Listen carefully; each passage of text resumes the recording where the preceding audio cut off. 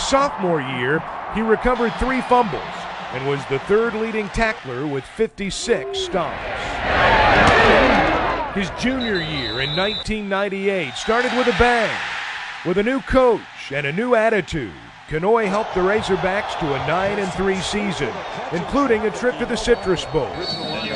A 2-time All-SEC selection at safety, Kennedy earned second-team honors from the Associated Press as a junior, and in 1999 was named a first-team All-Conference selection by the Associated Press. Now just flat-out sprint. Kennedy was a captain of the 1999 Razorback squad and helped lead the Razorbacks to upsets of 3rd-ranked Tennessee in Fayetteville and 14th-ranked Texas in the 2000 Cotton Bowl. Again, there's the free safety, Kenoy Kennedy. Yep, 29. He finished his Razorback career with 5 interceptions, 7 fumble recoveries, and 287 tackles, the most in school history by an Arkansas defensive back. Here, right in there's a missed tackle. Watch Kennedy.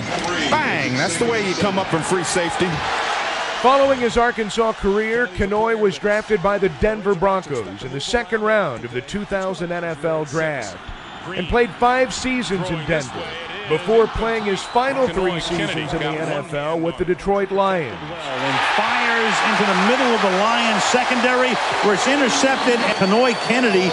He and his brother Brandon both played together for both Denver and Detroit. And then Kenoy Kennedy, again, as a safety, he's 6'1", 218 pounds. Kenoy made 536 tackles as a pro, had 10 interceptions, and forced 7 fumbles. And tonight, ladies and gentlemen, buckle your chin straps as the body rocker, Kenoy Kennedy, makes his way into the University of Arkansas Sports Hall of Honor.